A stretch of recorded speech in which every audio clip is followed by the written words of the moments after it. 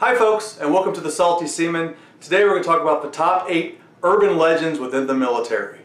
Now this is a little different from the top 10 myths I did about a year ago, although there's some crossover, which I'll touch on briefly. That list was more about some stuff that's inside the military, some stuff that has seen by civilians. This one's purely inside the military and some of the various little urban legends which may or may not be true depending on where the story came from, how many times it's been retold, and whatnot.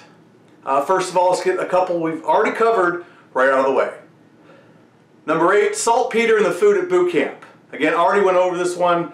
It's completely not true, but it's one of those dogged rumors that's always going to happen in boot camp. You know, a bunch of guys don't seem to get a fucking hard-on for a couple weeks, and they blame some magical ingredient in their food. Not true. You're purely not getting hard-ons because you're just full of stress and you're tired and you're not getting enough sleep. Now that brings us into number 7, another one we covered on the other video, stress cards in boot camp. Speaking of stress. Now this is one, it will not go away no matter how many people can show evidence that these things never existed. Persistent rumor, because there's just enough people that come out and says, well, I got one, or I was a recruit training commander or drill sergeant and I gave them out, and no you didn't. It's fucking bullshit. It's one of those things that never existed. There's a slight bit of truth to the fact that there were cards handed out, who to contact, the chaplain or whatever, but there was at no time was any card ever used in any boot camp where you could hold it above your head and say, hey, I'm too stressed out, I need a timeout. This never fucking existed, but it is one of the most prevalent rumors of the military and happens with every new generation, even though the last generation knows it didn't happen. It blows my mind, but again, never happened, so let's drop it. It won't. Number 6, here's one that's, stop me if you've heard this one before or a version of this. The Section 8 guys, the guy that got out on being crazy.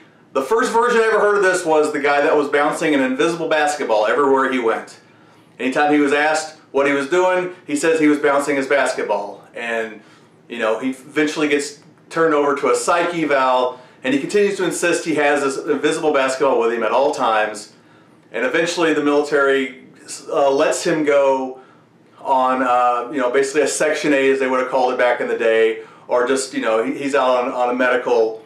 And the minute he leaves the quarterdeck or wherever, the line of base, he stops bouncing the basketball, picks it up, and throws it aside and says, I don't need that anymore, because now he's free and clear. I've heard versions of this with a skateboard, I've heard versions of this with an invisible motorcycle, and I'm sure there's many, many, many versions of this tale. Is there any truth to this? I don't think so. There may have been, but the fact is this story has been told and retold, and the object always changes. And I've heard it from Marines, I've heard it many times in the Navy, and it's the same basic story and punchline. Whether or not any version of this ever happened, who knows? But the version you heard probably isn't true. Number 5, charms. The dreaded bad luck non-charm of our service members, infantry, army, and Marines on the front line. When you get an MRE, used to be, maybe they're still in there, I doubt at this point because I got such a bad rap. Your dessert, various stuff, Skittles, what have you. There was a type of candy called a charm, which was considered a bad luck charm. Anyone who ate them, opened them, did whatever, something bad would happen to their unit out in the field, either a massive weather storm, they would get ambushed, some bad accidents would happen, some really shitty stuff would happen to your unit for those that were unlucky enough to not know the rule and eat their charms, or even just open them up or even wave them around in the wrong spot. They're considered, it's very much superstition, bad luck, like wearing the right socks for a baseball player, or crossing yourself if you went under a ladder, or what. It's a superstition, but it's one that's definitely always going to stick if they still make the damn things, which I doubt. But that was an urban legend. I would say the urban legend is more of a superstition of the frontline soldiers and Marines and whatnot over in the Gulf the last couple decades of war. Number 4, walking on the grass. Now I'm not talking about the old sailors and dogs stay off the grass from Virginia. I covered that in the other one. We won't talk about it here. I'm just talking about walking on the grass on base in general. This is one that just has been around forever. I can tell you personally, I've looked at all the bases I've been on, I always looked at many of their regulations, instructions. I've never actually seen an instruction for a base that says you're not allowed to walk on grassy areas. You must stick to a sidewalk. This seems to be one of those like internally promoted ideas, you know, for professionalism or whatnot, but it's never actually been a rule other than, I mean, obviously if your sergeant or your chief or whatever tells you to stay off the grass, you stay off the fucking grass. But really, like, this rule doesn't really exist on any kind of paper that I've ever seen. Maybe this is the basis I've actually written down. From what I've seen, this rule doesn't actually exist. It's kind of made up and just one of those things that just stays around and people bitch and complain about, but it may not actually exist. Number 3, next to be Navy Pacifics. That's where I come from. I know these better. Haunted anchor chains or haunted anchors. A lot of ships, when newer ships come out, the anchors they have aren't always brand new casted for that ship. They're usually taken from an older ship.